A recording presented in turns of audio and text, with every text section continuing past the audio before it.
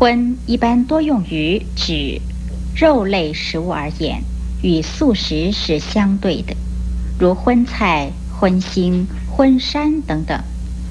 庄子人间世，颜回曰：回之家贫，唯不饮酒，不如荤者数月矣，如此可以斋乎？水浒传第4回，鲁智深道，洒家不忌荤酒。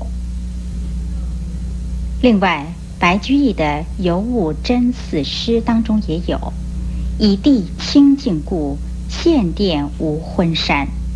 意思就是这儿因为是块清净的地方，所以祭祀上供都不用那些荤腥膻臊的祭品。至于荤笑话，则是指一些内容不雅的笑话。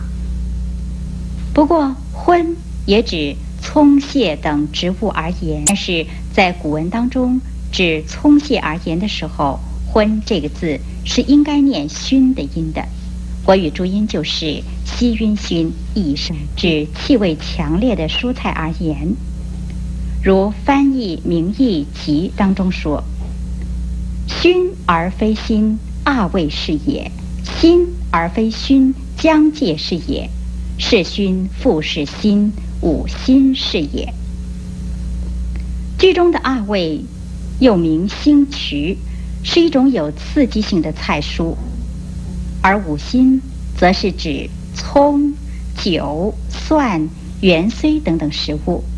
这些熏辛也都是佛家戒食之物。